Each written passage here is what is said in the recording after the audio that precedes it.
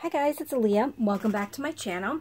So I'm coming on today to share this little project, like literally little project that I just finished.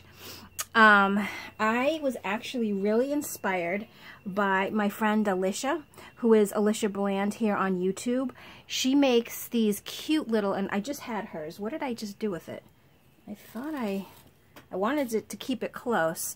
Oh, I know where it is. I put it up here. Excuse my reach.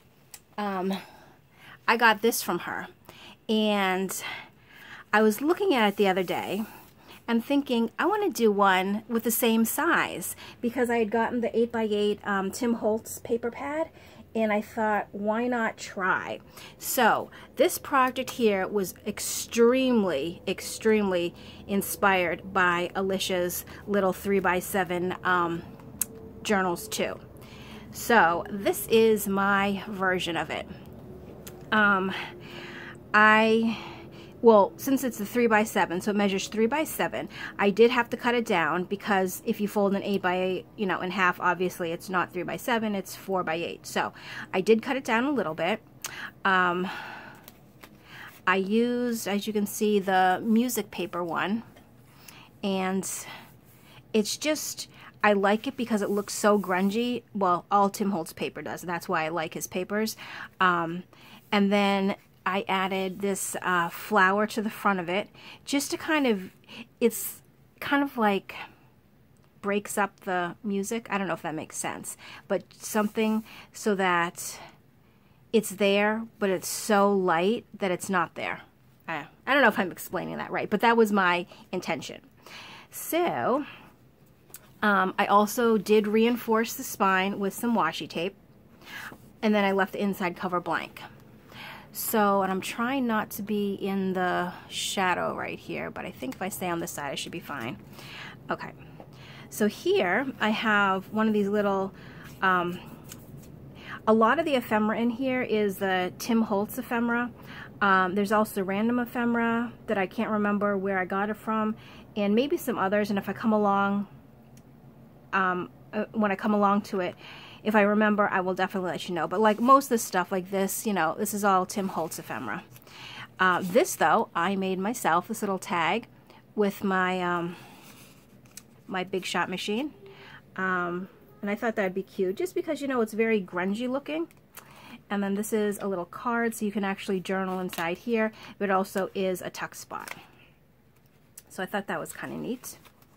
And then also with this, I tried to decorate it a little bit more. Normally, my journals, they're decorated, but I tried to, add something to every single page. I think that 95% of the pages are covered. There are a few that I think I left blank, but I can't really remember. I'm sure I could have looked through the journal before I turned on the camera, but I didn't, so let's just go. So here I took a little scrap of vintage ledger paper, ripped around the edges, inked the edges, and then I thought it'd be fun just, to kind of dress that up. So here's a little sheet, but on the back, I was ripping apart a guest check, and this is the bottom, so instead of throwing it away, I used it there. And a little Tim Holtz moth there. Here is just some pieces of ephemera. This actually is from Ellsiebels BookShelf. That one I do remember. Just some little bits and pieces just to do whatever you want with. I mean, you can use them as journaling cards, you can use them in some other project, you can glue them down to a page, whatever you feel like it. And on the back here, I do have some mushroom stickers.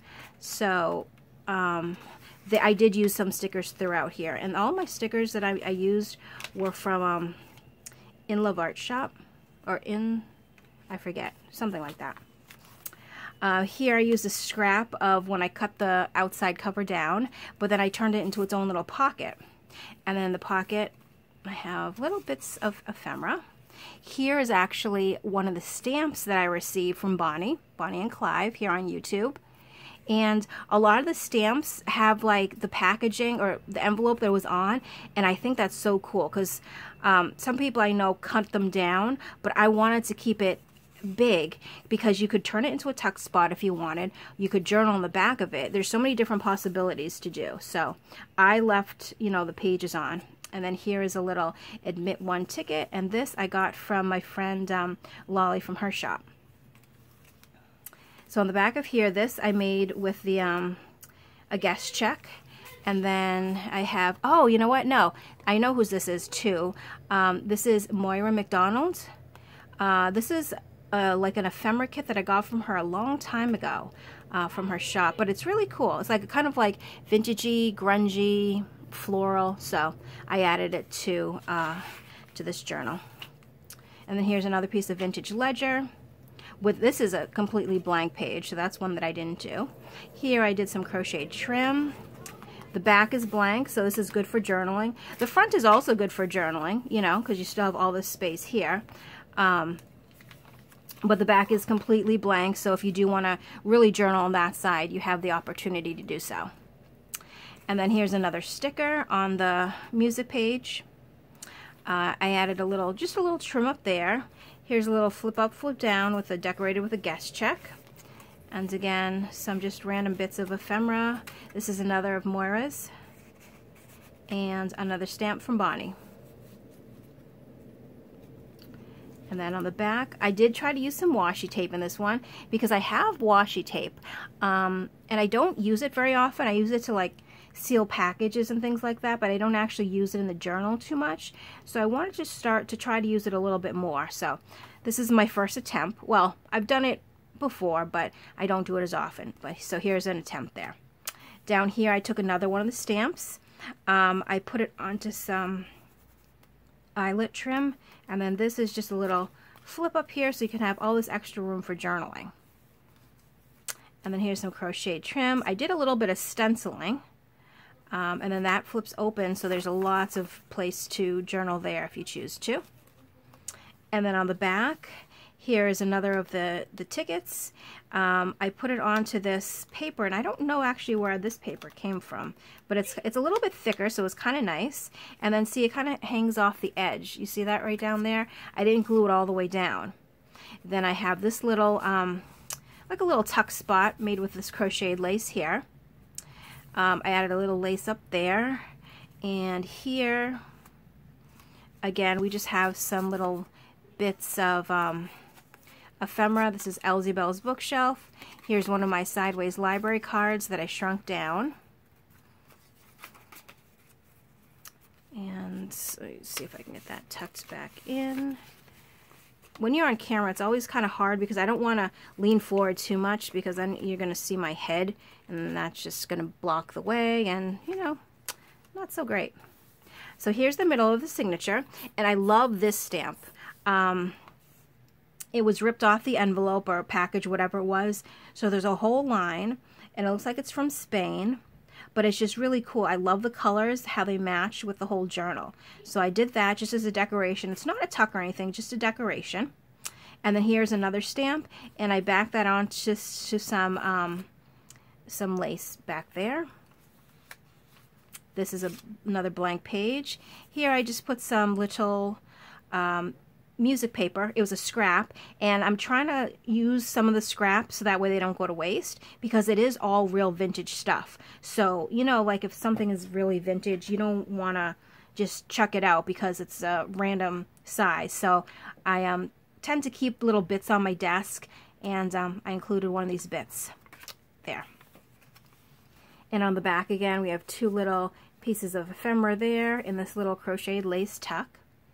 A little flower. There's another flip here, and just some more fun little things. Here's another little stamp. Oh, you can't see that, can you? There we go. It's a little shadowy, sorry about that. This is another one from Ellsiebels BookShelf.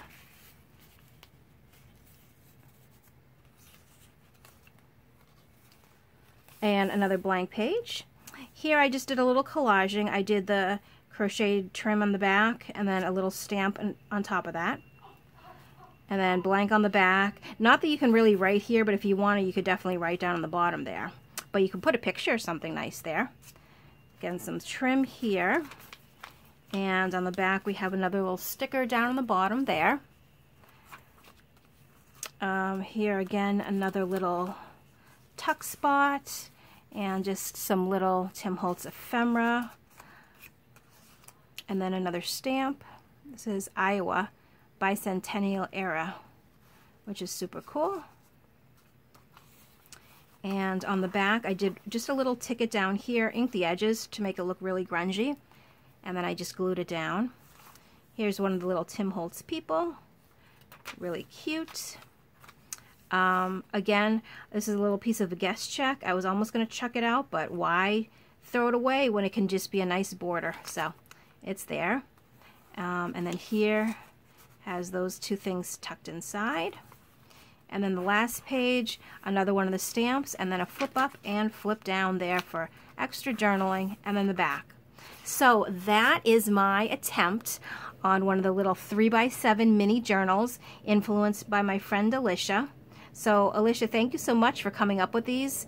I know you did it for a challenge, and I can't remember the details, but you were the one that, your style really influenced me to create this. So it is available on my Etsy if you are interested. I will leave the link in the description box below. I'll also leave the link to Alisha's channel as well as her Etsy, so you can go take a look and see, you know, what she's up to as well. So, you know, as always, thank you so much for watching, and I will catch you in my next video. Bye!